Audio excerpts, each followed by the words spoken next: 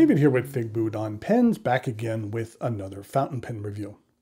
In the fountain pen hobby, I like to be pleasantly surprised, and today I have for you a pen from a brand which until recently I was not familiar with, and that brand is Kilk, and I will say that this pen definitely surprised me.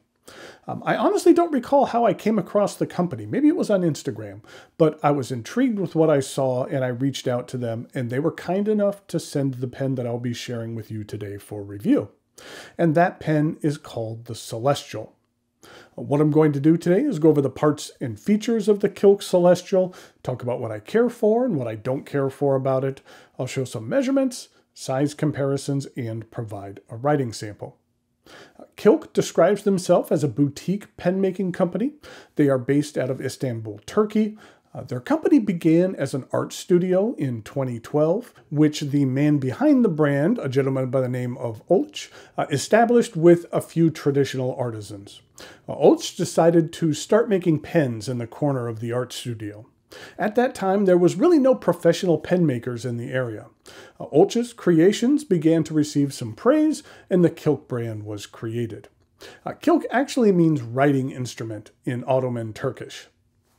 The pen arrives in this rather large box. The sleeve slides off, and underneath we have the company logo. I kind of like this logo. It has a nice wave to it. Okay, quick aside. When I first saw this logo, I thought that the company had made a stylistic choice to reverse the K in order to have that nice wave look, but that's not the case. The word is in Ottoman Turkish, and in that Arabic alphabet, the K at the beginning is facing the correct direction. The letters are all linked together so that when you have an L and then a K, the final K in that language is then reversed. It's always interesting to learn little things like that when I'm researching reviews. Inside the box, we have a couple of things. There is a warranty card with the picture of this specific pen on it. Then inside this very crinkly little bag is a polishing cloth. This is a treated cloth, the kind which you use with gold and silver and other precious metals. And then inside we have the pen. This is the Kilk Celestial. This is a really cool pen. I've been using it a lot lately and really enjoy it. It's really grown on me. The pen is not a limited edition, but it is produced in limited quantities. It's made from two different colored resins, each of which are pretty neat in their own right. On the cap, it is purple with wavy pearlescent swaths, which are accentuated when the light hits the material in different ways. Then on the barrel, it's made with an ivory-colored resin with more of a creamy pearlescence to it. The contrast between the barrel and the cap make for a really nice combination. It's very pleasing to the eye. And all of the trim on this pen is sterling silver.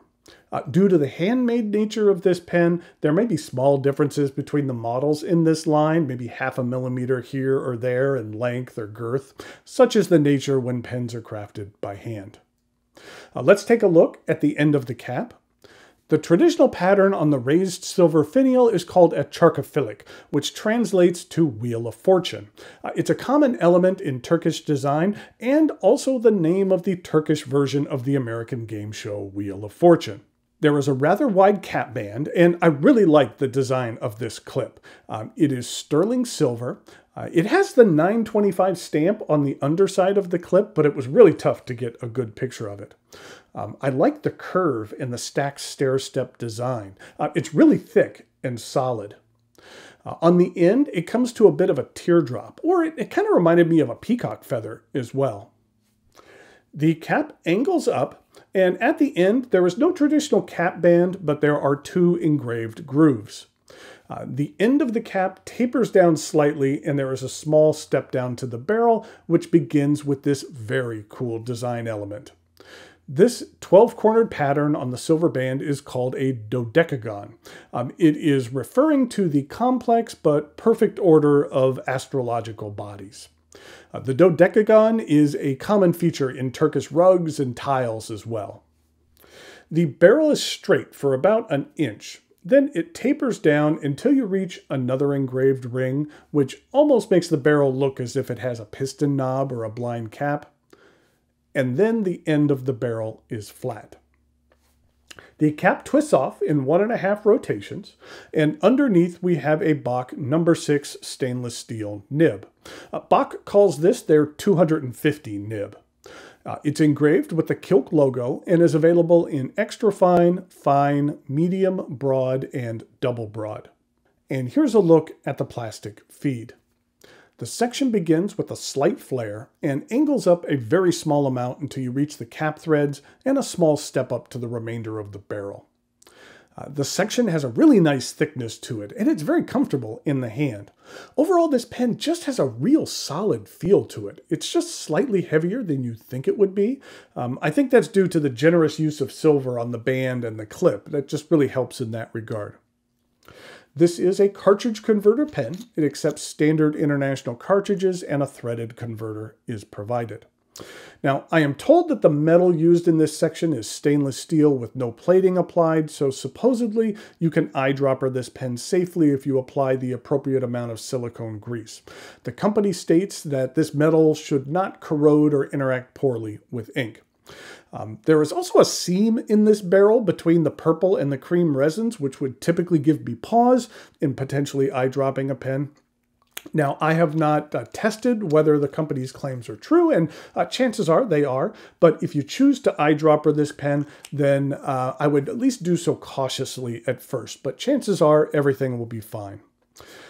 The cap is not designed to post. It does kind of fit on the end a bit, but it's not particularly secure. But as I said, it's not designed to post, and it is plenty long enough to use unposted.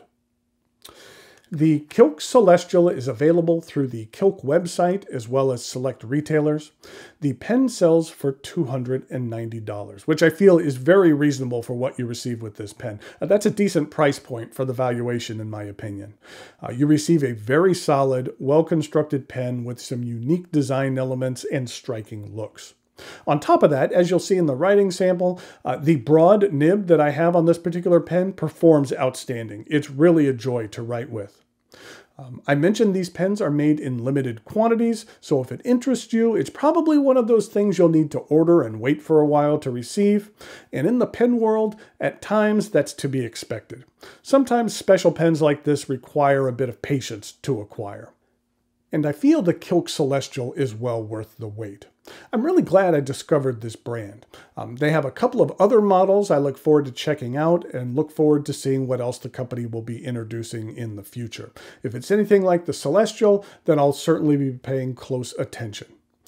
Okay, now it is time for some measurements, size comparisons, and a writing sample.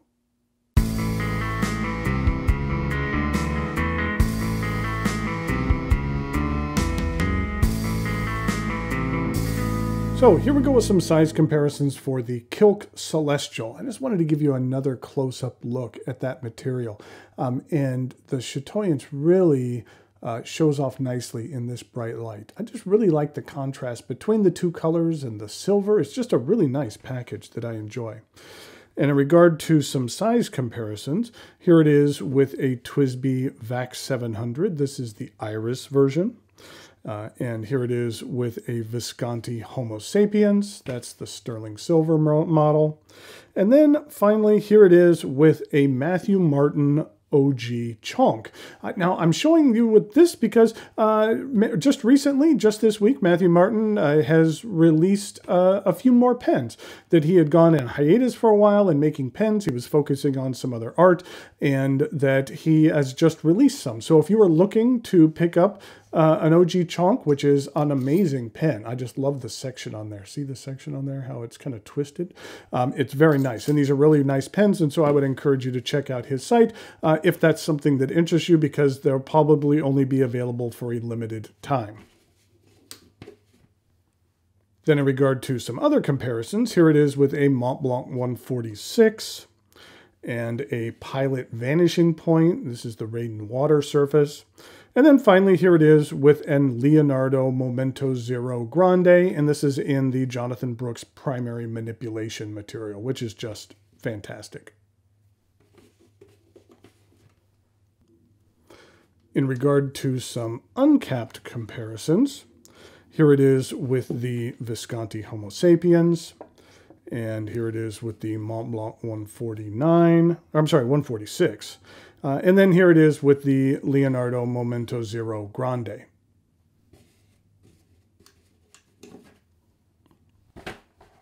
Okay, here we have the writing sample. Actually, before we get started, maybe you could see it here. Yeah, you can kind of see it better in the camera, the 925K that's stamped underneath the clip there. But now let's do the writing sample. We have the Kilk Celestial. And this is a broad stainless steel nib. And the ink I'm using is one of my favorite purple inks, and that is Cross Violet. This is what the ink looks like.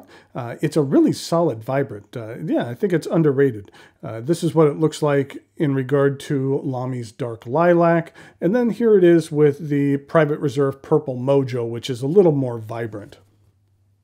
This is what the bottle looks like. It's about 63 milliliters, 62 and a half actually. If you ever have a chance, I'd highly recommend this ink. Like I mentioned before, it's one of my favorite purples. And here we go with the rest of the writing sample.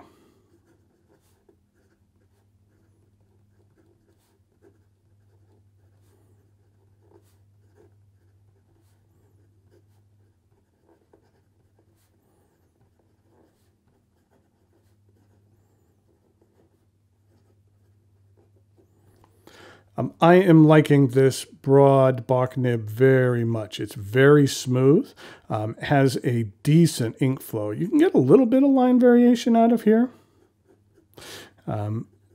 As I mentioned, the ink flow is rather generous on this particular nib. In regard to reverse writing, it's fairly smooth. And then in regard to some fast writing,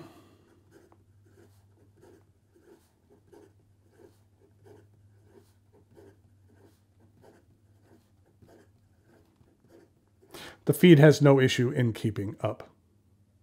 So there we have the Kilk Celestial. I really like it when I find a new brand, especially one that really surprises me and produces something of this high quality. So I'd really recommend checking this out. It might be a little hard to find for retailers, but like I mentioned, you can see it on the Kilk site, and I will put a link to that in the notes below. Until next time, thanks for watching, and I'll talk to you later.